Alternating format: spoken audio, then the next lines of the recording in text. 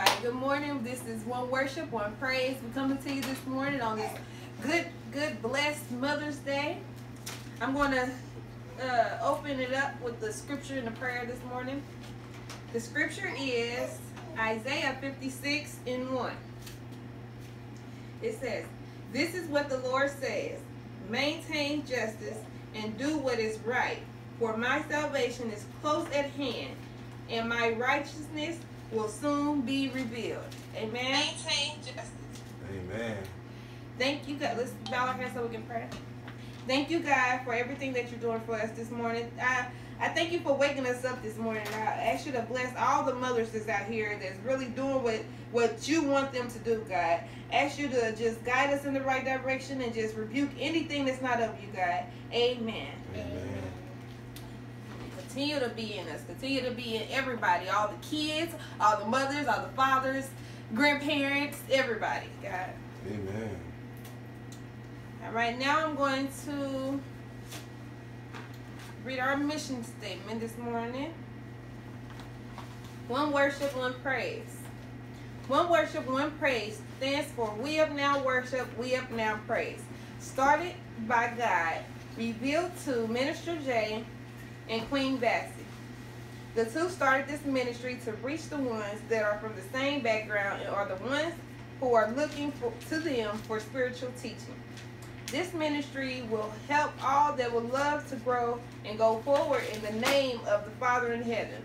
One worship, one praise is pronounced one worship, one praise to symbolize that we all must be in one spirit to come together in one worship with one praise to our God. So all are welcome to join us in this unity of oneness.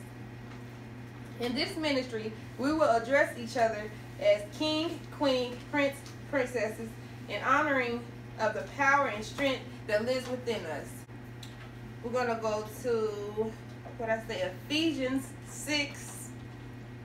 Gotta hold it up. It's kind of blind here. All right. It says, "Children, obey your parents in the Lord, for this is right. Honor your father and mother, which is the first commandment with a promise, that it may go well with you and that you may enjoy long life on earth." With that being said, honor your mother and your father. Amen. Amen. Then I have a little scripture, like a definition of mother. It says, "Who is a good mother in the Bible? Question mark.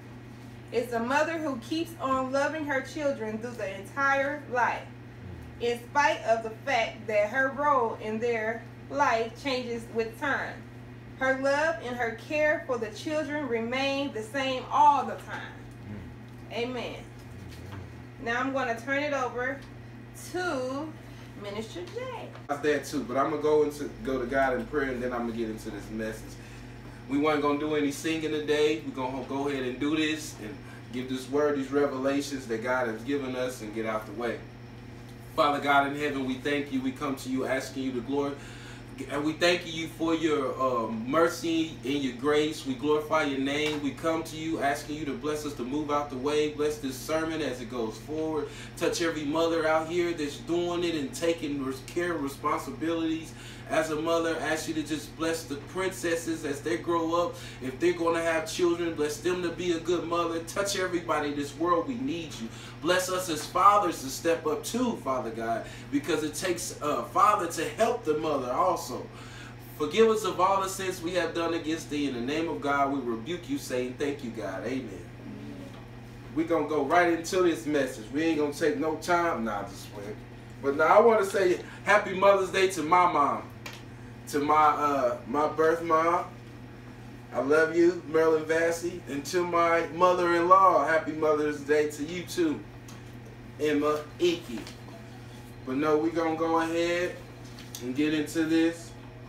We're going to take care of God's business. But today I want to speak on, the topic of my lesson is taking care of or to raise a child. because that's what a mothership is, when you start to take care of or raise a child. The definition of care: serious attention or consideration applied to do something correctly or to avoid damage or risk. That's care. So you can see why I said to take care of or to raise a child. So when you have cared for a child, daughter or son, that means the attentions are serious. There is no more playing when you have stepped into motherhood. There is no more playing when you have stepped into taking care of responsibilities, not for only you, but also for the one that's up under you. So care means serious attention or consideration. Nowadays we got a lot of mothers not taking serious attention into their children or being considerate about their children. Consideration also consists of sacrifice. When you sacrifice things, it means to give up some things because some things have happened, or take on some things because some things have happened. That's consideration. And it says correctly, doing something correctly. That's what care is. When you're doing the things correctly to avoid damage. So when you're taking care of a beautiful child, male or female, you are making sure that you are a nurturer. You are a person, a woman that provides care, that provides the comfort, the need, the stability, the love, the peace for this child. You making sure everything is for this child. So once it gets older, it can be nurtured in the right way. The definition of consideration: careful thought, typically over a period of time. So in order to have consideration, you must have careful thoughts. The thoughts must be to make sure that this something that is watching you as it grows older is not going down the wrong path. Again, to take care of or to raise a child, motherhood. So when you start to take serious attention, pay serious attention to your children, you will know what it likes, what it don't like, what it can and what it can't do, how it feels when it's up or down. Because now you're paying serious attention. You know what scream means it wants milk. You know what scream it means to my diaper need change. You know what scream it means to just hold me. Because you're paying serious attention and having consideration. You're taking your time and making it their time. Because once you become into a mother or a motherhood, you must have consideration. Like I said, consideration, careful thought, typically over a period of time. So that thought of you being by yourself is no longer. Now you have to make sure your actions are according to the child that you are raising. And just because you are in a child's life or you are buying the child things, that is not the care that I'm speaking of. I'm speaking of the care that will be there when the child needs information of growth time, when there is woman development periods going on, man development periods going on. There is times that a male needs his mother, a male or female needs their mother, because there are things that the child will confide in as a mother that it won't do to a father. The definition of raise: to increase the amount, level, or strength. So now you got care. You paying serious attention to it because that's your care. You care. That's what care means. To have serious intentions or consideration. Now you're not only caring, you're raising this child. You're raising this child. You are increasing the amount of mental state. You're increasing the amount of body weight because you're feeding not only the body, but you're feeding the brain. Careful raising. Now I want you to go with me to Proverbs, the 22nd chapter, in the 6th verse. Proverbs 22:6.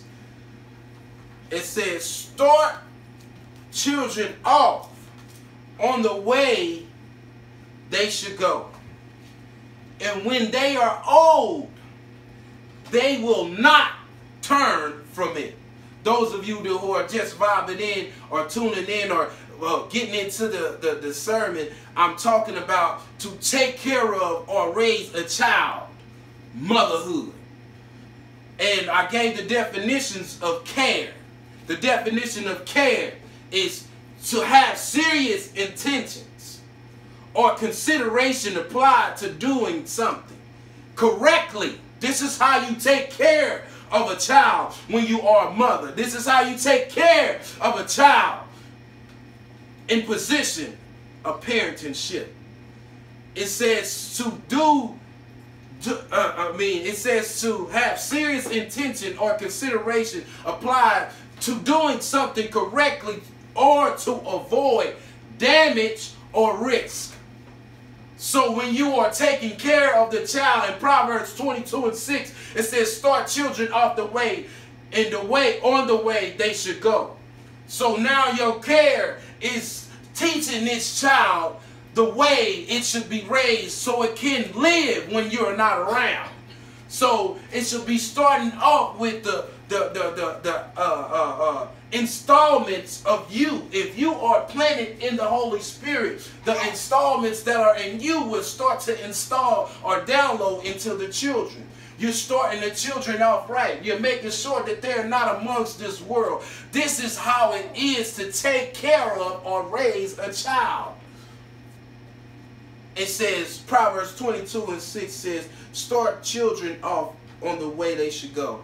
And when they are old, they will not turn from it. So, whatever a child basically has been getting in trouble for or doing throughout the period of time from the age of 1 to 18, most likely they have seen it in the characteristics of their parents.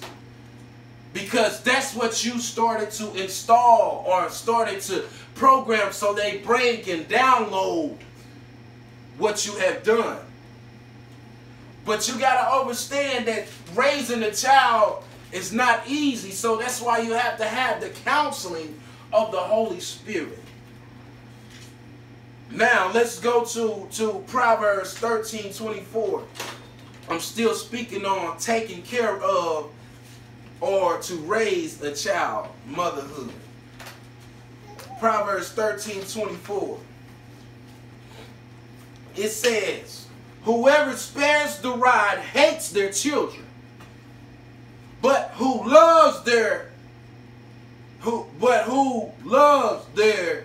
is careful. But who loves their children is careful to discipline them.